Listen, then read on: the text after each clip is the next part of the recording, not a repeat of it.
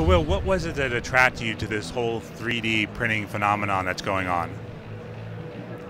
I was fascinated by a brand new tool entering into the creative community, allowing creative people to use their imaginations in ways that they weren't yesterday. What I mean by that is musicians always want to do more than just make songs. And you see that happening more and more in culture. You know, a musician wants to launch a shoe or a pair of glasses, or a celebrity wants to make bags or perfumes. And you see companies want it to be more like rock stars, right? So there's this intersection between corporate and consumers, and then celebrity, artists, athlete, and consumers. And they all want to meet in the middle.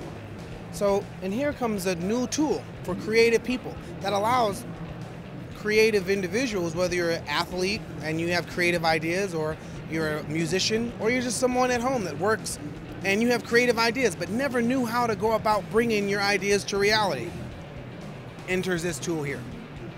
Right? Imagine that.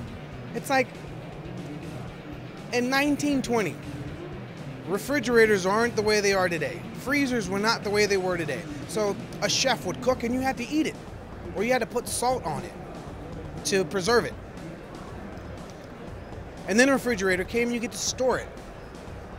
A microwave, you wanted to make a dish for your family, you had to wake up early in the morning to cook so you could have something for your family to eat at night. Enter the microwave. And now you can make food and prepare food for your family quicker. Enters the 3D printer. For all those people that had ideas, it's like, idea in the brain, actualize here.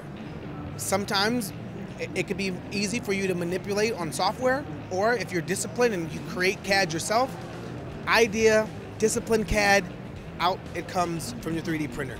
So that whole concept of a new tool to be creative just fascinated not just me, any creative person would be salivating and going goo goo gaga for this technology.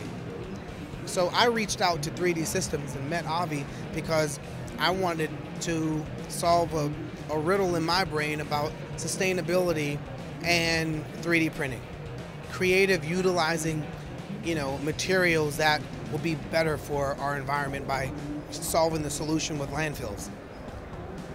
Avi, people are very familiar with the ability to create these really cool figures like what's right here behind you, but this whole aspect of food, can you talk a little about how you can actually create food with these 3D printers now? No, absolutely. I mean, first let me say that the universe doesn't need any more fingies and tchotchkes, right? I mean, we want to integrate 3D printing into a 3D lifestyle. And it starts with beautiful things like the bag that Will has by his side that was 3D printed. It continues with the wristband that I have here for my Nuka watch. And then it goes into the kitchen. And within the kitchen, we're already printing downstairs here in candy, sugars, and in real chocolate. And the idea there is not just to add more sweets to the world, but to begin to learn how to create personalized nutrition. So think about this, you have 120 sensors in your car, none in your body yet, but it's coming.